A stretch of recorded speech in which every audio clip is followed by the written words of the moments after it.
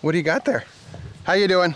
I have built all sorts of raised beds. Today, right here, I'm gonna build the fastest, easiest raised bed ever. First, you want some rebar, 2-foot lengths. You can buy them in 2-foot lengths at the store, but a 10-foot length is only a few dollars more than a 2-footer. Does that make sense? It's a lot cheaper to buy a 10-foot length and cut it down than it is to buy 2-foot sections. And we'll need 1, 2, 3, 4, 5, 6. We'll need 8 2-foot sections. And you're gonna have a little rebar left over if you buy the 10-footers, and it's totally okay because you always can use rebar. Okay, ear protection, eye protection.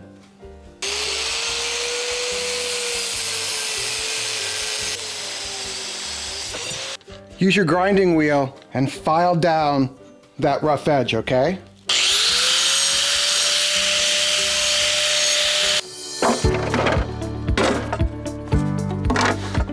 You want to measure 4 feet on your 8-foot board. This is going to be your straight edge. Again, eye protection, ear protection, gloves, okay? You can do all this stuff, just do it with 10 fingers and 2 eyes. I'm using pressure treated wood, the new kind. There's a video at the end here that talks all about using pressure treated wood in your vegetable beds, okay?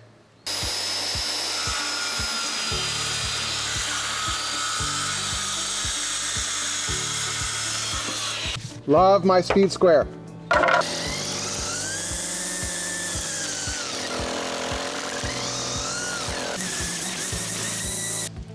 This is goldenrod.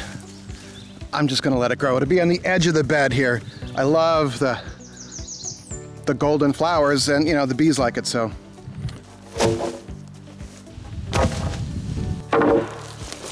Some sort of metal cutting pliers, 1 inch or 1.25 inch drywall screws.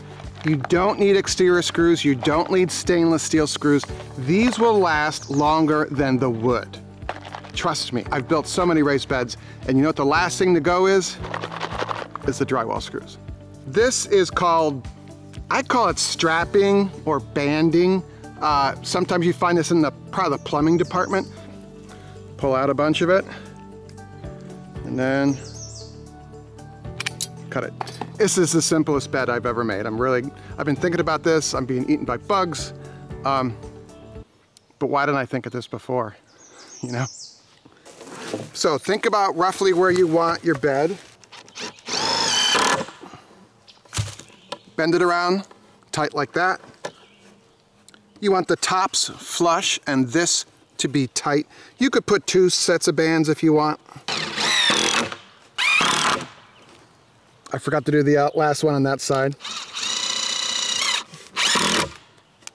So put your banding on each corner and think about, with the banding on, we have a physical idea of the physicality of the bed. Do you want space between your beds?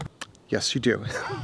I usually like a mower width, 20-inch width, or think about your string trimmer. But I'm gonna band this all together and then we're gonna push it around a little bit.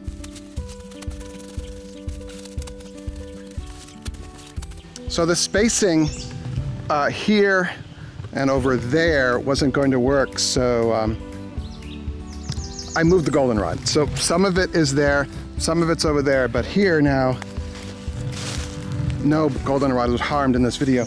But I've opened up the space so we have space. I can move this whole raised bed over a little bit. Once you put in a raised bed, it's in. So think about that. I need more space over there, and I've got a lot of space here. There we go, lined up.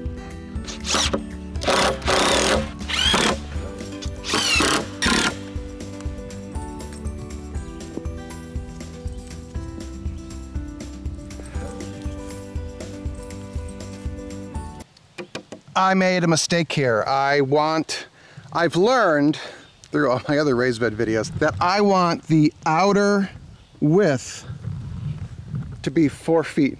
And the way I've got this long board here on the outside, that's gonna be 4 feet plus the width of that board. I'm going to move this board to here, the same way that one is.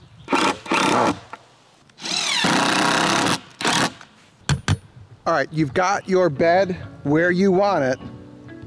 Maybe think about it for a day, or not, because I don't. This is a piece of 1/2-inch electrical conduit, and I smashed the end. You'll see what we're gonna do in a minute, but if you have a pipe, or maybe your neighbor, maybe your friend has a piece of pipe, just some pipe, hollow pipe you can smash the end of, come in handy, because now it's rebar time.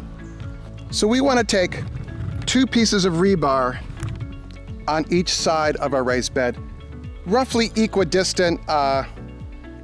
I think measuring is overrated, so I just eyeball it, and I kind of like the imperfect of building things, but you can measure it, because some of you are gonna measure it anyways. But this, we're gonna drive in, and we're gonna have it flush against here.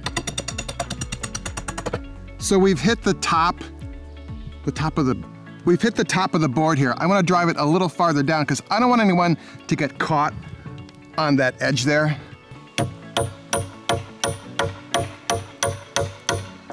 And you're talking back to me in the video saying, Eric, why don't we put the rebar on the inside, and that way the tip would be buried? It's because your raised bed is gonna bow outward, not inward. Is that outward, not inward? I built this enough. So the idea is that the rebar on the outside keeps the board from pushing out.